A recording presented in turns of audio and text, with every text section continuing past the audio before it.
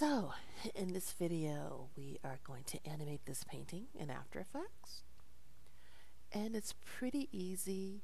The trick is the details and sometimes challenges with the puppet tool, which I may cover in this video or the next one. It depends on how well the computer handles this, because the puppet tool is RAM heavy. It takes up a lot of memory. So let's go to After Effects. Go to File, Import, or Command-I.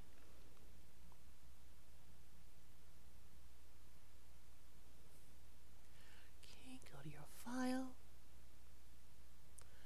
Open. And I want to open as a composition with editable layer styles because it is the layers that we're going to be animating. We do not want a flattened image. So, as you see, it creates its own composition. So I am going to tap on number 4 here. Alright, and if you expand these compositions, you'll see that they're completely animatable. So, what I'm going to do is tackle her head, and I'm going to hit A for the anchor point tool, and then click on the pan behind anchor point tool, because I want her anchor point to be at the base of her head. I'm going to choose the R key for rotation. Go back to my selection tool, because I want her to, animate from there, not from the middle of her head. This is what it would look like if it was like in the middle of her head. Yeah, humans don't tilt their heads that way. So back to the base of her head. Cool. So I'm going to move ahead a bit in the timeline and enlarge it so I know that I will be within a certain range. Like 15 frames. Yeah, from 20 to 35. That's due. Gonna add some markers. 20 to 35. That'll be 15 frames. And I'm going to click the stopwatch on rotation, because that's what I'm going to animate. Now, I am going to bob her head and move it down just a bit. And then return it to that 0 position. In animation, you're not supposed to return to the exact position, but I just thought that would be just easier. I'll go and tilt it just a bit. Just a teeny bit. I think I want -2. Yeah. Nothing like a little math to make things a bit easier. So I'm going to trim the composition.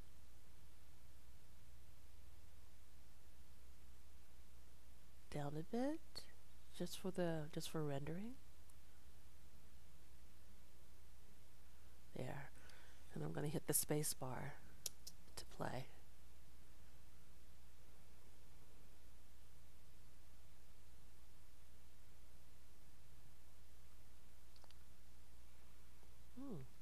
Looks like I didn't move it enough.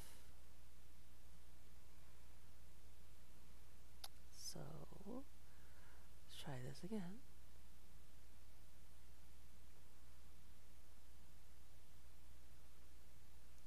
Go back a bit.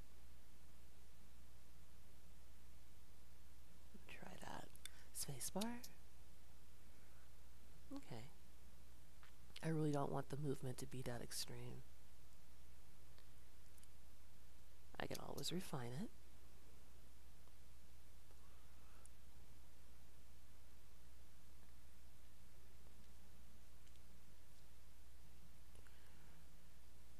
How about a -9?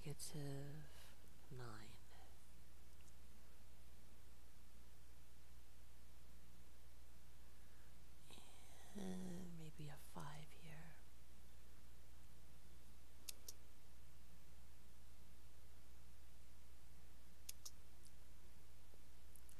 since I want it to go slower, I'm going to go and space out the frames a bit. So selecting the frames. These little diamonds, which can be created right here for extra frames, but After Effects also animates as you move along, they can totally be manipulated. Space out the frames here. Spacebar to play again. That's better.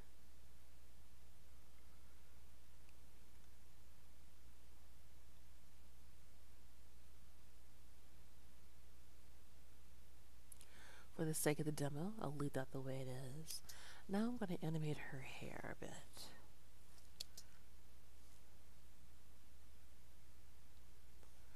And her hair, I think I would like to scale rather than rotate. So, I'm going to move that anchor point again. A for the anchor point. Her hair should be at the base of her head. I'm going to isolate that layer. Probably right around here. Right? That little white dot is to isolate. It goes into this column. Whenever you want to isolate anything. Yeah, like the teapot here. Just click in that column on that layer.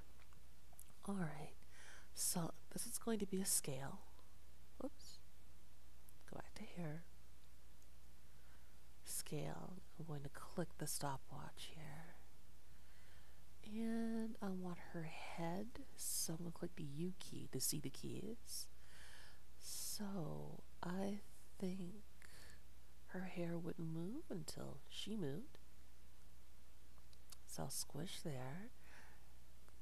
And I am going to deselect the constraint. And her hair will probably move from side to side, so that means the X coordinate. So usually when your head is back, probably, your hair would expand a bit. Yeah, that's what it would do. And as we move towards her head bobbing forward, we can squish her hair. Oops. Maybe to like around 96. And then it returned to the 100% position. I think I will have it at 101. Just want to overshoot it just a bit. Just for the extreme and subtle. So I'm going to save. This file is saved under Save As. After Effects. Away from the Assets folder. Make sure it's on the outside. So Sunday Morning Tea. I think that should be in this folder. There we go. Sunday Morning Tea. Yep, replace please. Alright, and now go ahead and render. Spacebar. I will refine that a bit.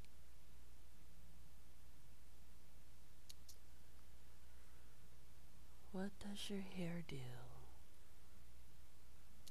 when you put your head back? Doesn't quite do that.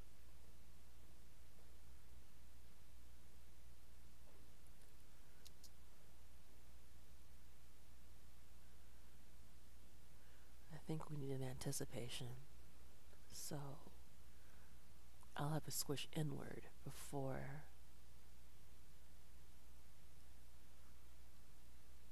it expands. So yeah, squish before expanding. So how about a 98?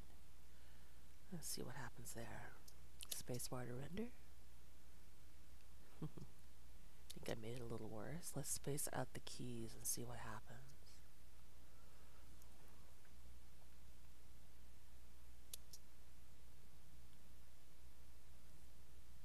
Still wouldn't be that fast.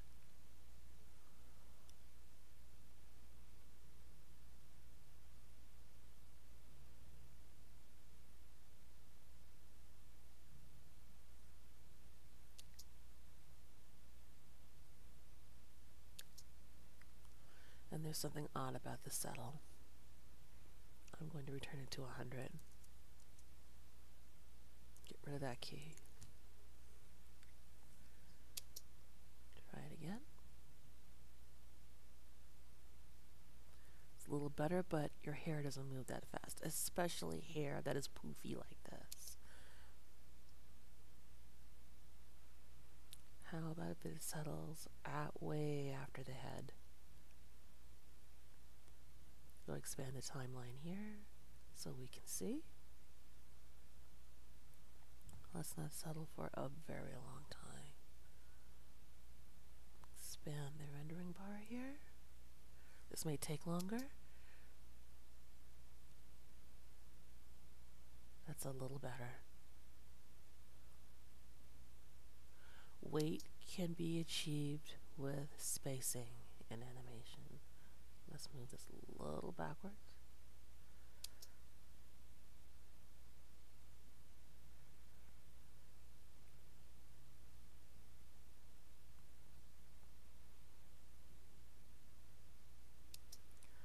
Okay, this is too far, I think. How about 102?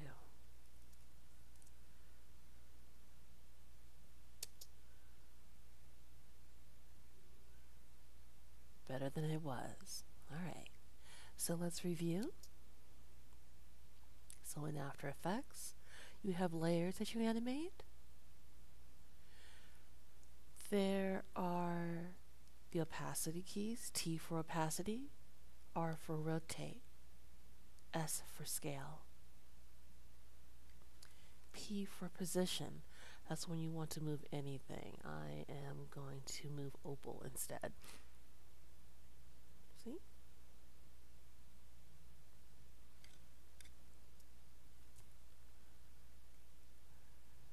All of these can be animated under the transform tools: anchor point, position, scale, rotate, opacity. The stopwatch is how you begin animation. Like say for position, I want to move opal.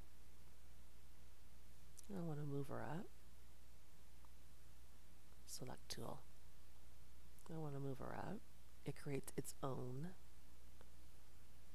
keys, or you can make your own if you wish, if you're not animating straight ahead, or you want to do something special. I'm going to return opal to her original position. Clever way to do that is just look at the coordinates. She was at 531. Punch in 531. Return to the original position. The space bar is how you play back your scenes. Alright. And that is how you do basic animation in After Effects. There is the puppet tool, which is what I really want to use on opal. So I'm going to delete her position keys. Return her to 531. Okay. Going to isolate her. Going to go to Photoshop. I do believe that I extracted her. Let's just delete all of these just to see. Oh, no, I didn't, but I shall.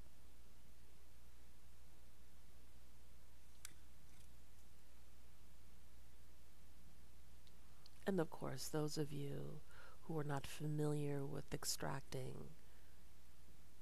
you use a mask and the brush tool, and black takes away, and white, if you hit the X key, that's how you toggle right over here. White restores. But we'll get into that later for those of you who did not take Mr. Anar's class before animation or in tandem with animation. So the puppet tool is a bit tricky, but it's so much fun. So you use a pin to hold things down that you do not want to move.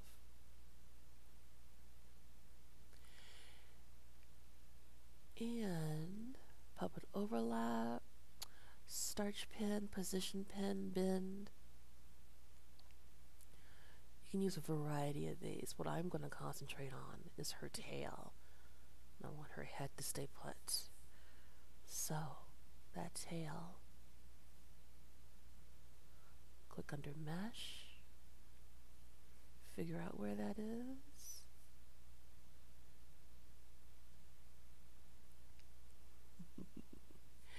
These are a lot of fun. It's a deformer, so this got the puppet pin. Deform pretty much means anything that kind of morphs. So her position is here. You see that key? It's right there. Let me move the playhead away from it. Yep, there's that key. And you can move the tail here. See, it created a key on its own. Gonna move the tail up there. I could have pinned that her body right there. Kind of return her to position. Let's see what that original position is. 185.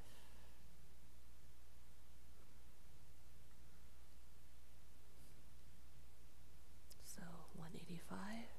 There. Now I'm going to just leave the rest of the layers off because this is so memory heavy. And press render. See? Really cute. I'm going to turn this off. Let's see how that looks now. There. Puppet tool and animating via the transform tools in After Effects. It's a great deal of fun. My computer handled it pretty well. I think yours can. Just think of the more complicated paintings that you can make either in Photoshop or with practical materials like I did here. And you can make a pretty fun little scene out of paintings. Give it a try.